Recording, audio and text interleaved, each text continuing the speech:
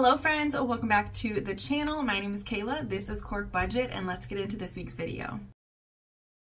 Okay, so I'm not feeling the best. It's that time of the month and it's just not working out for me, but we are doing this video tonight because we are paying off my credit card. Paying it off, like the last payment on the credit, we're done. If you have not been following my channel, I have had a Capital One card since I was 18 and I just racked up things on it. Like I just been spending, some reckless, some not, some bills, all of these different things. And then I had done one balance transfer and I did the classic, oh, it's an empty balance transfer, let me just keep spending on the other one. So I racked up a couple more $1,000s on that. And then I was done. I was finally done. I did 3 balance transfers to get all of the balances over to a 0% interest, and then I made a plan to pay all 3 of those off. I paid off the Citi card and the Huntington card this year, and the Discover is my last card. I have currently $595 of debt on my credit card, and we are paying that off today. It is just insane to me that we are finally at the end of this journey because honestly, I am 31, I'll be 32 in 4 months, so I've had this credit card debt in varying amounts for years, and I've always had all of these grand plans to pay it off, and then it just continuously got more and more ridiculous, and I really have worked hard this year to pay all of this off, and it is just insane to me that we're here. Like, I'm about to make this payment.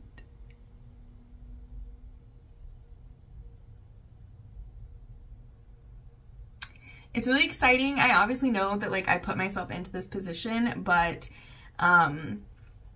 it's exciting to be the one that's getting myself out of this position also. So I am really excited. I have been really responsible with my spending and using my credit cards to my advantage over the past year, and I feel like I am ready to take on my new like finance journey with no debt.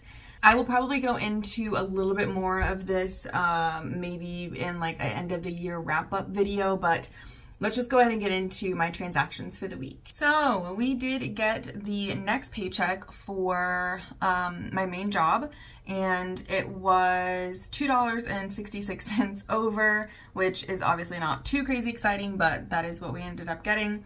Also, outside of that, I put in my 401k income, so we did end up putting in $3.64 over what I had budgeted for my 401k.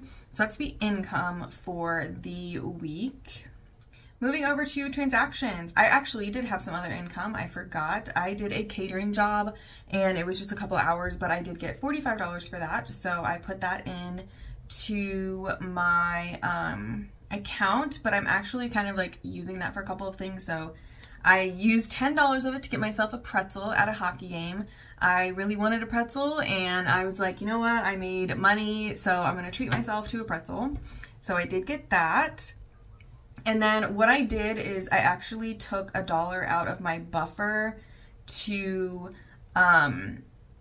make up the difference, to make it $36 difference here, if that makes sense, to pull out $36 because I am getting my lashes done next month for a lash trial for the wedding.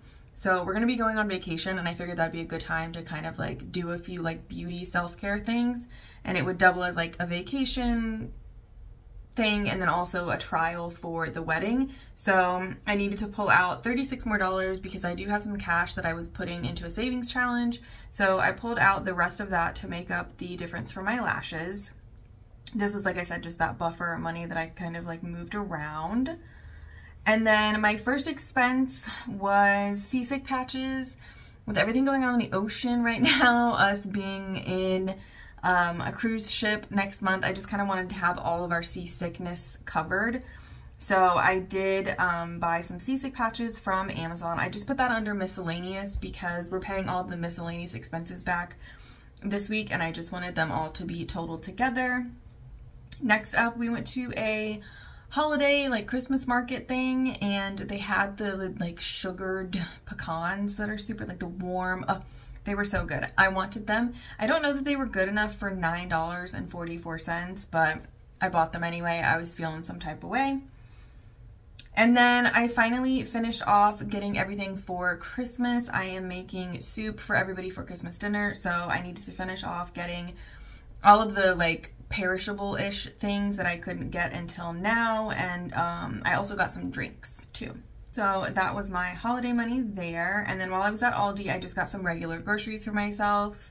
Like I said, my main paycheck did come through, so that was $1,152.66. I do have to put in the income for my 401k to then give it an allocation to my investments. So that is all done for my income and my 401k.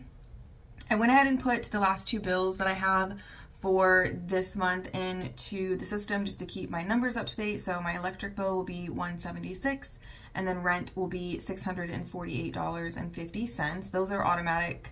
Well, the rent's not, but the electric will be an automatic payment. So that's going to come out, and I'm just going to go ahead and check that off. And I can't pay rent until a couple more days from now, like the portal thing doesn't update, so I'll do that here in a little bit. Next up, I did move over my honeymoon money, so I'm only doing $82.31, and that kind of like rounds out the payment that we need for next month, so that's why it's a kind of odd number. And then today my fiance went to Sam's Club, and I decided, since I still had a good amount of grocery money left, to have him get me my mini Cokes that I drink. It's just cheaper and overall to get them at Sam's Club, and since he was going there, I was just like, go ahead and get those for me. Even though I'm trying to like do a low spend on my groceries, I still had some money, so I went ahead and had him get those. I did go and get gas today. I wanted to fill up like for the rest of the month, and like for the holidays and stuff we'll be driving around, but also just to have it kind of like a full tank to start the next month. So I spent $36.15 on gas. And then I have totaled up everything and all of my expenses from last month and all of the couple things that I've purchased this month. And I was waiting on my cash back for my credit card because I put all of my cash back as a statement credit. So I was waiting for my cash back to see what the difference would be for the purchases. So the difference was $10.33. And since I had grocery money, like I said, I just went ahead and took that from grocery and put that as an overage on to my miscellaneous category, where I was kind of parking a few of those transactions. So I have all the money to pay back all of my transactions on my credit card, plus the debt amount that I need to pay.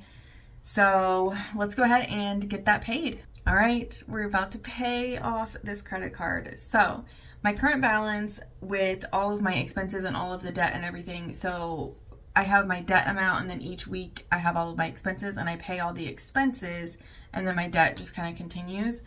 So I have $988.92, but I put on my cash back, so $988.92 minus $24.07. So we are going to be paying $964.85 onto the card right now, and then once all those payments process, it will be a zero balance. I literally cannot, like,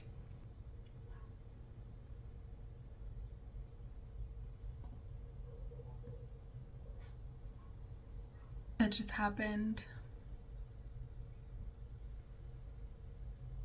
I want these all to process like right now, and they're not going to, but that's frustrating. That's it. That's it. We did it. It's done. Okay, so let's go ahead and check off all the expenses that we paid. I did pay for this miscellaneous. I paid both of these, the holidays and grocery, not rent. I did move money into that account. I sent him money. The only thing I haven't paid yet is gas, and that's because it hasn't posted. They won't let me pay over the amount, but yeah, that's it. Let's go over to here. My December payment is gonna be $595.07, and that puts us at a zero balance. It's so exciting, and I feel like I've done so much work to like deal with this, It's gonna be wild next year, like just not having that on here.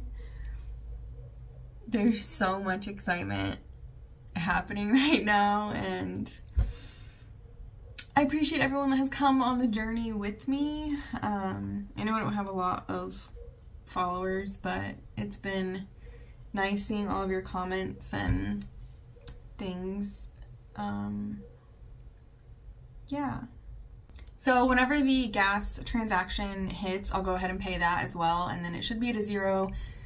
I don't feel like I'm going to spend any money this weekend, just with Christmas and everything. Like, not a lot is going to be open.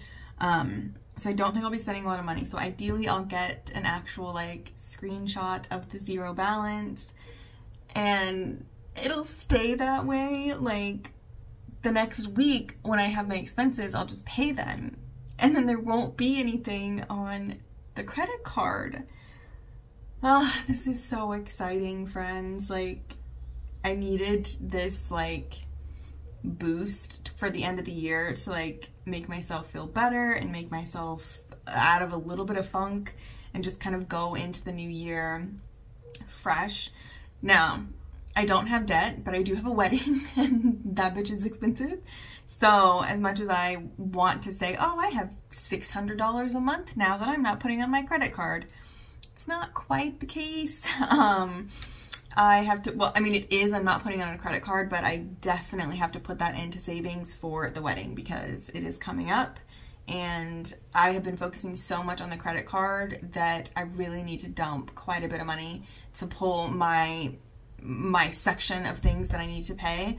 So yeah, there's quite a bit of things that I need to take care of, but let's look at what we have left for the rest of this. I do need to put in that I paid this Discover, so $749.67 I'm gonna put in, and that is honestly just because this is not right.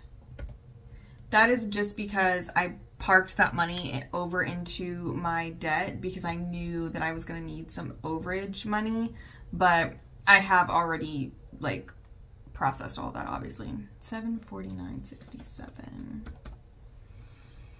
Oh my God, I can't believe it's done.